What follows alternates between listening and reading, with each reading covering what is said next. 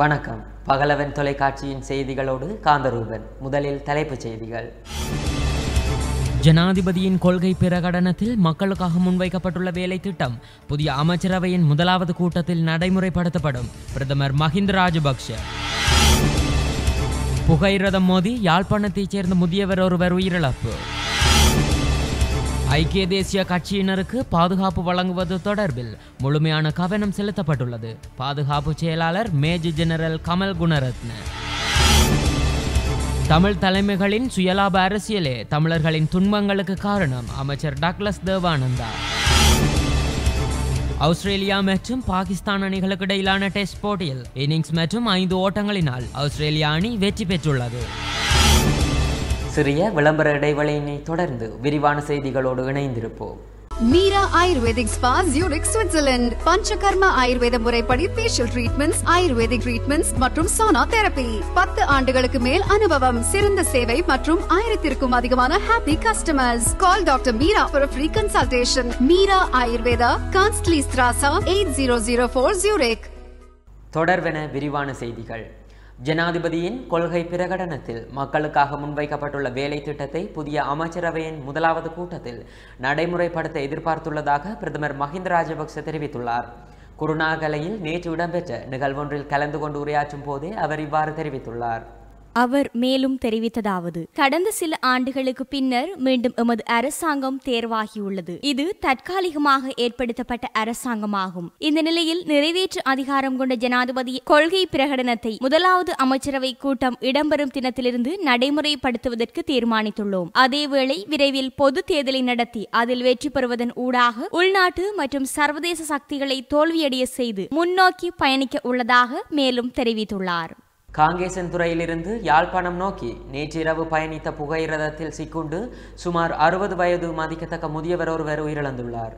யாழ்ப்பாணம் கந்தர்மடம் ஆத்திசூடி பிள்ளையார் ஆலயத்துக்கு அருகிலுள்ள புகையிரத கடவையில் இவ்விபத்து இடம்பெற்றுள்ளது. துவிச்சக்கர வண்டியில் பயணம் செய்த நபர் பாதுகாப்பற்ற புகையிரத கடவையை கடக்க முற்பட்ட வேளை புகையிரதத்தில் சிக்குண்டு உயிரிழந்துள்ளார். உயிரிழந்தவரின் சடலம் உடல் கூற்று பரிசோதனைகளுக்காக யாழ் போதனா வைத்தியசாலைக்கு கொண்டு செல்லப்பட்டுள்ள அதேவேளை மேலதிக விசாரணைகளை யாழ்ப்பாண காவல்துறையினர் மேற்கொண்டு வருகின்றனர். பாதுகாப்பான புகையிரத கடவை இல்லாதனாலேயே குறித்த விபத்து இடம்பெற்றுள்ளதாகவும், எனவே இதற்குரிய அதிகாரிகள் நடவடிக்கை எடுக்க வேண்டும் என பிரதேச மக்கள் குறிப்பிட்டுள்ளனர். விபத்து இடம்பெற்ற இடத்திற்கு அண்மையிலேயே இந்து ஆரம்ப பாடசாலை மற்றும் இந்து மகளிர் கல்லூரி இருப்பதாகவும், மாணவர்கள் உள்ளிட்ட பலர் பயன்படுத்தும் இந்த பிரதான வீதிக்கு இதுவரை ஏன் புகையிரத கடவை அமைக்கப்படவில்லை என பிரதேச மக்கள் கேள்வி எழுப்பியுள்ளனர்.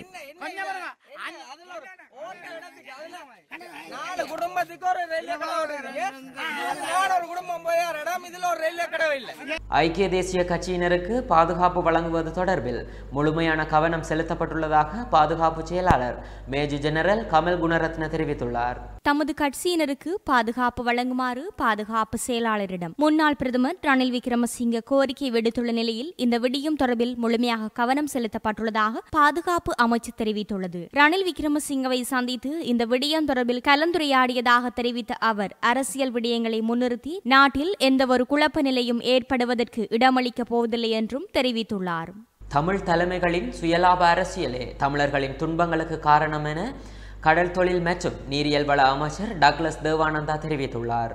அவர் மேலும் தெரிவித்துள்ளதாவது: தமிழ் மக்களின் தலைவர்கள் தமது மக்களின் நலன்களிலிருந்து இந்த பிரச்சினையை அணுகாது தமது சுயலாப அரசியலில் இருந்து அணுகியமையை இந்திய இலங்கை ஒப்பந்தத்தின் பின்னர் தமிழர்கள் துன்பங்களுக்கு ஆளாக காரணமாக அமைந்தது. தமிழர் பிரச்சினைக்கு தேசிய நல்லிணக்கத்தின் ஊடாகவே தீர்வை காண முடியும். இந்த பிரச்சினைக்கான தீர்வை சர்வதேசத்தின் ஊடாக காண முடியும் என்ற நம்பிக்கை தனக்கு கிடையாது. இலங்கையில் புதிதாக உருவாகியுள்ள ஆட்சியின் ஊடாக இந்தியா மற்றும் இலங்கை ஆகிய நாடுகளுக்கு இடையிலான உறவு முன்னரை விடவும் வலுவாக அமையும் என்று அவர் மேலும் தெரிவித்துள்ளார்.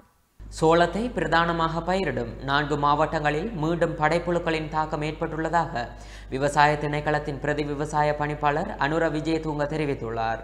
அம்பாறை, மொனராகலை, பதுளை மற்றும் அனுராதபுரம் முதலான மாவட்டங்களில் படைப்புழுக்களின் தாக்கம் அவதானிக்கப்பட்டுள்ள நிலையில் படைப்புழுவை கட்டுப்படுத்துவதற்கான ஆலோசனைகள் விவசாயிகளுக்கு வழங்கப்பட்டுள்ளதாக அவர் மேலும் தெரிவித்துள்ளார். கடந்த வருடம் அக்டோபர் மாதம் அம்பாறை மாவட்டத்தில் சோள பயிர் செய்கையில் முதல் முறையாக படைப்புழு தாக்கம் அவதானிக்கப்பட்டது. இதன் காரணமாக 80,000 ஹெக்டேர் அளவான சோள பயிர் நிலங்களில் 50% அதிகமான பரப்பு படைப்புழு தாக்கத்தினால் பாதிக்கப்பட்டிருந்தமை குறிப்பிடத்தக்கது. சோளத்தை பிரதானமாக பயிரிடும் 4 மாவட்டங்களில் மீண்டும் படைப்புழுக்களின் தாக்கம் ஏற்பட்டுள்ளதாக விவசாய திணைக்களத்தின் பிரதி விவசாய பணிப்பாளர் அனுர விஜயதுங்க தெரிவித்துள்ளார்.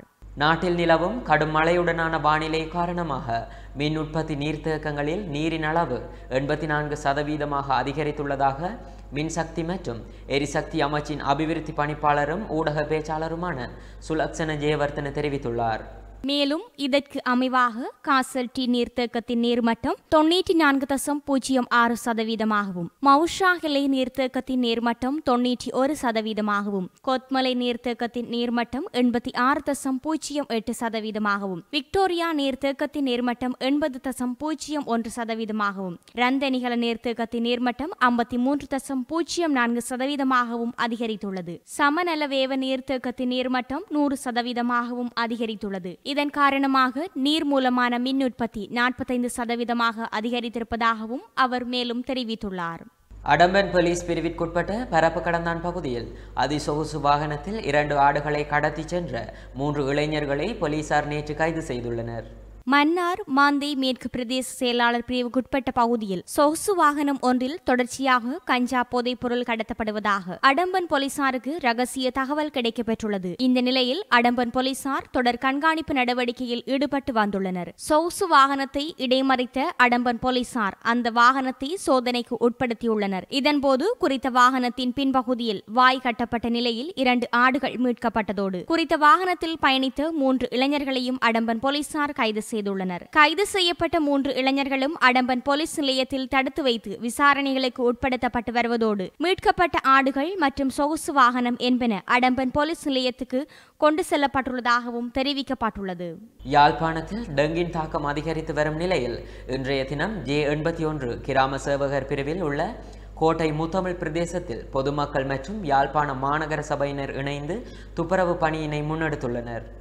டெங்கு தொடர்பான விழிப்புணர்வை மக்கள் மத்தியில் ஏற்படுத்த வேண்டும், மக்கள் தமது சுற்றுச்சூழலை தாமே சுத்தமாக வைத்திருக்க வேண்டும் என்ற நோக்கில் இந்த துப்புரவு பணி முன்னெடுக்கப்பட்டுள்ளது. இந்த துப்புரவு பணியில் பொதுமக்கள், பொது அமைப்புகள், மாநகர சபை ஊழியர்கள், அதிகாரிகள், சபை உறுப்பினர்கள் என பலர் கலந்து கொண்டு டெங்கு நுளம்பு உற்பத்தி ஆகக்கூடிய நீர் தேங்கும் இடங்களை தேடி அளித்துள்ளனர். நான் யாழ் மாநகர சபையின் பிரதி முதல்வர் தூணா ஈசன். எங்களோட மாநகர பொறுத்தவரையிலே அண்மையிலே பெய்த மழையின் காரணமாக டெங்கின் தாக்கங்கள் மிக வேகமாக அதிகரித்து கொண்டிருக்கின்றது. கூடுதலாக பல கிராமங்கள் மொத்தமாக 27 வட்டாரங்களிலே கூடுதலான வட்டாரங்கள் பாதிக்கப்பட்டிருக்கின்றது. அதிலேயும் குறிப்பாக நாவந்திர கிராமம், அதுக்கு அடுத்ததாக இப்போ நாங்கள் நிற்கிற இடம் J81 கோட்டை முத்தமிழ் என்ற கிராமத்திலிருந்து இப்போ நாங்கள் முத்தமிழ் என்ற கிராமத்தில் இருக்கின்றோம். இப்படி பல்வேறுபட்ட கிராமங்களுடைய நோய்வாய்ப்பட்டிருக்கின்றது. இந்த கிராமத்தை பொறுத்தவரையிலே கிட்டத்தட்ட ஒரு 25-30 நோயாளர்கள் இடம் காணப்பட்டிருக்கிறார்கள். மாத கிராம அபிவிருத்தி சங்க தலைவி கதைக்கிறேன். எமது கிராமத்தில் டெங்கு நோய் பரவலாக பரவி கொண்டிருக்கிற காரணத்தினால இன்றைய தினம் எமது PHA, எமது J81 கிராம சேவையாளர், உதவி மேஜர் மற்றும் எமது கிராம மக்களின் பங்களிப்பு தான் அதிகமாக இங்கே காணப்படுகின்றது. 75க்கும் மேற்பட்ட மக்கள் விளையாட்டுக் கழக இளைஞர்கள் எல்லாருமா சேர்ந்து எமது கிராமத்தில் உள்ள கழிவு பொருட்களை சிரமதானம் செய்வதோடு இன்னும் எவ்வளவோ கழிவு பொருட்கள் இங்கே பாய்க்கால் இருக்குது. முத்தமிழ் வீதி 8ஆம் ஒழுங்கையில் உள்ள பாய்க்கால் சரியான ஒரு பாவனை இல்லாத முறையில் சரியான அழுக்கு பொருட்கள் நிறைய இருப்பதனால் இதனூடாக டெங்கு நோய் பரவக்கூடிய சாத்தியக்கூறு இருப்பதையினால் இதன் மூலம் தெரியப்படுத்துகிறேன். யாழ்ப்பாணம் புகைப்பட சமூகத்தின் ஏற்பாட்டில் புகைப்பட கண்காட்சி யாழ்ப்பாணம் மத்திய கல்லூரியின் தந்தை செல்வா கலையரங்கில் ஆரம்பமாகி தற்போது சிறப்பாக இடம்பெற்று வருகிறது.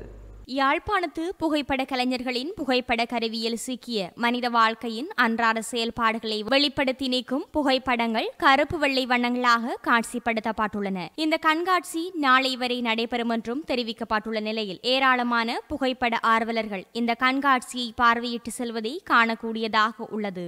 அனைவருக்கும் வணக்கம். நான் தர்மபாலன் திலக்ஷன், யாழ்ப்பாணத்தை சேர்ந்த இன்றைக்கு நான் ஜஃப்னா ஃபோட்டோகிராஃபி ஃபெஸ்டிவல் 2019 சொல்லி ஒரு புகைப்பட கண்காட்சியை ஒழுங்கமைச்சிருக்கிறேன்.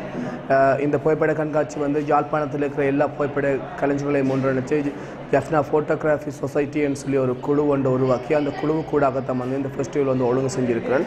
குழுவையும் இந்த எக்ஸிபிஷனையும் நான் ஒழுங்கு பண்ணினதுக்கான நோக்கம் என்னென்னா, யாழ்ப்பாணத்தில் இலங்கையில் ஃபோட்டோகிராஃபி அறிமுகமான பகுதியில் யாழ்ப்பாணம் மிக மிக முக்கியமானது. அந்த காலத்தில் இருந்து யாழ்ப்பாணத்தில் நிறைய கட்டித்தனமான நிறைய ஃபோட்டோகிராஃபர்ஸ் மறைஞ்சு போயிருக்கணும். ஆனால் குறிப்பிட்ட கால பகுதியில் அந்த தன்மை சரியாகவே குறைஞ்சி போச்சு. யாழ்ப்பாணத்தை பொறுத்த வரைக்கும் ஃபோட்டோகிராஃபி என்றாலே ஒரு கேள்விக்குள்ளான நிலை என்று உருவாக்கிட்டு. அதுக்கு காரணம் என்னென்னா, எல்லா ஃபோட்டோகிராஃபர்ஸும் திக்கா போகிறதும் எல்லாரும் தொழில்முறை சார்ந்த எல்லாரும் இயங்குறபடியாக ஃபோட்டோகிராஃபிக்கான கேள்வி அதிகரிப்பு வெளிக்கிட்டு யாழ்ப்பாணத்தில். வவுனியா புளியங்குளம் நைனாமடு பகுதியில் புதையல் தோண்டிய 6 பேர் நேற்றிரவு போலீசாரினால் கைது செய்யப்பட்டுள்ளனர். நேற்று இரவு 11:30 மணியளவில் புளியங்குளம் நைனாமடு பகுதியில் உள்ள வெற்றுக்காணியொன்றில் 6 பேரடங்கிய குழுவினர் புதையல் தோண்டும் நடவடிக்கையில் ஈடுபட்டு வருவதாக புளியங்குளம் போலீசாருக்கு கிடைத்த ரகசிய தகவல் அடிப்படையில் குறித்த பகுதிக்கு சென்ற போலீஸ் குழுவினர் புதையல் தோண்டிய 6 பேரையும் சம்பவ இடத்தில் வைத்து கைது செய்துள்ளனர். அவர்களிடமிருந்து மண்வெட்டி, பூஜை பொருட்கள், மோட்டார் சைக்கிள், முச்சக்கர வண்டி என்பனவற்றையும் கைப்பற்றியுள்ளதுடன் மேலதிக விசாரணைகளின் பின்னர் இன்று நீதவான் நீதிமன்றில் முற்படுத்த நடவடிக்கை மேற்கொள்ளப்பட்டு வருவதாக போலீசார் மேலும் தெரிவித்துள்ளனர். செலோ கட்சியின் செயலாளர் நாயகமாக செயற்பட்டு வந்த சிரேஷ்ட சட்டத்தரணி என் ஸ்ரீகாந்தா மற்றும் செலோவின் யாழ் மாவட்ட அமைப்பாளர் சில்வெஸ்டர் விமல்ராஜ், துணை அமைப்பாளர் ஜெயரட்னம் ஜனார்த்தனன் ஆகிய கட்சி பிரமுகர்கள் அக்கட்சியின் அனைத்து பொறுப்புகளில் இருந்தும் இடைநிறுத்தப்பட்டுள்ளனர். கட்சியின் உப தலைவரும் பதில் தவிசாளருமான இந்திரகுமார் பிரசன்னா தலைமையில் திருகோணமலையில் நேற்று கூடிய கட்சியின் தலைமைக்குழு ஏகமனதாக இந்த முடிவை எடுத்துள்ளது. குறித்த மூவருக்கும் எதிரான குற்றச்சாட்டுகள் தொடர்பில் ஒழுக்காற்று விசாரணை நடத்துவதற்காக மூவரை கொண்ட விசாரணை குழுவும் நியமிக்கப்பட்டுள்ளமை குறிப்பிடத்தக்கது.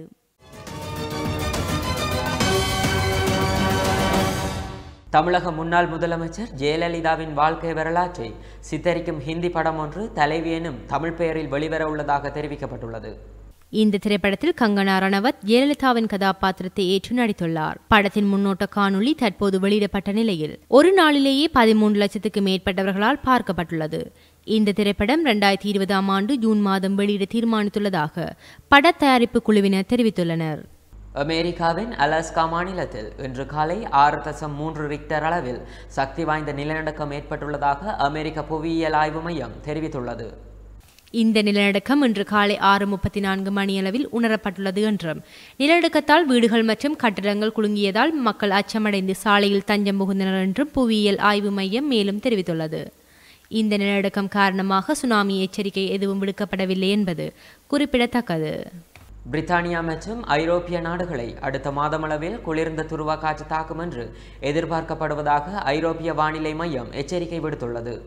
டிசம்பர் மாதத்தின் முதல் வாரத்தில் இவ்வாறு குளிர்ந்த துருவ காற்று தாக்கக்கூடும். அதேவேளை இந்த வார இறுதியில் அட்லாண்டிக்கில் இருந்து பயணிக்கும் புயல் பிரித்தானியா மற்றும் ஐரோப்பிய நாடுகளை தாக்கும் என எதிர்பார்க்கப்படுகிறது. சிசிலியா என்று பெயர் சூட்டப்பட்டுள்ள இந்த காற்று ஹண்டாபிரியன், பிரான்ஸ் மற்றும் ஸ்பெயினில் உள்ள மத்திய தரைக்கடல் பகுதியில் பலத்த மழை, பலத்த காற்று மற்றும் அலைகளை கொண்டு வரும் என எதிர்பார்க்கப்படுவதாக மேலும் தெரிவிக்கப்பட்டுள்ளது.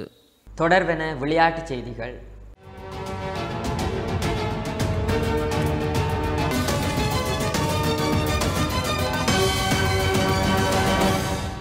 ஆஸ்திரேலியா மற்றும் பாகிஸ்தான் அணிகளுக்கு இடையிலான முதலாவது டெஸ்ட் போட்டியில் இன்னிங்ஸ் மற்றும் 5 ஓட்டங்களினால் ஆஸ்திரேலியா அணி வெற்றி பெற்றுள்ளது. பிரிஸ்பேனில் நடைபெற்ற முதலாவது போட்டியில் முதலில் துடுப்படுத்தாடிய பாகிஸ்தான் அணி முதல் இன்னிங்ஸில் 240 ஓட்டங்களை பெற்றுக்கொண்டது. ஆஸ்திரேலிய அணி சார்பில் பந்து வீச்சில் ஸ்ட்ராக் 4 விக்கெட்டுகளையும், கமின்ஸ் 3 விக்கெட்டுகளையும், ஹோசவுல்ட் 2 விக்கெட்டினையும் வீழ்த்தினர். முதல் இன்னிங்ஸில் பதிலுக்கு துடுப்படுத்தாடிய ஆஸ்திரேலிய அணி 580 ஓட்டங்களை குவித்தது. இதன் மூலம் 340 ஓட்டங்கள் முன்னிலை பெற்றது. ஆஸ்திரேலிய அணி சார்பாக துடுப்பாட்டத்தில் டேவிட் வார்னர் 154 ஓட்டங்களையும், லபுஸ் சேக்னே 185 ஓட்டங்களையும் பெற்றுக் கொடுத்தனர். பந்து வீச்சில் பாகிஸ்தான் அணி சார்பில் யசீர் ஷா 4 விக்கெட்டுகளையும், ஷகின் ஷா அப்ரிதி, ஹரிஸ் சோகாயில் ஆகியோர் தலா 2 விக்கெட்டுகளையும் கைப்பற்றினர். இரண்டாவது இன்னிங்ஸை தொடங்கிய பாகிஸ்தான் அணி ஆஸ்திரேலிய அணியின் பந்து வீச்சை சமாளிக்க முடியாமல் தடுமாறியது. நேற்றைய ஆட்ட நேர முடிவில் 17 ஓவர்கள் நிறைவில் 3 விக்கெட் இழப்பிற்கு 64 ஓட்டங்களை பெற்றிருந்தது. 4ஆம் நாள் ஆட்டம் இன்று தொடங்கியது. 335 ஓட்டங்களுக்கு பாகிஸ்தான் அணி அனைத்து விக்கெட்டுகளையும் இழந்தது. ஆஸ்திரேலிய அணி முதலாவது டெஸ்ட் போட்டியில் இன்னிங்ஸ் மற்றும் 5 ஓட்டங்களினால் வெற்றி பெற்றுள்ளமை குறிப்பிடத்தக்கது. இத்துடன் பகலவன் தொலைக்காட்சியின் செய்திகள் நிறைவடைகின்றன. தொடர்ந்தும் பகலவன் தொலைக்காட்சியோடு இணைந்திருங்கள்.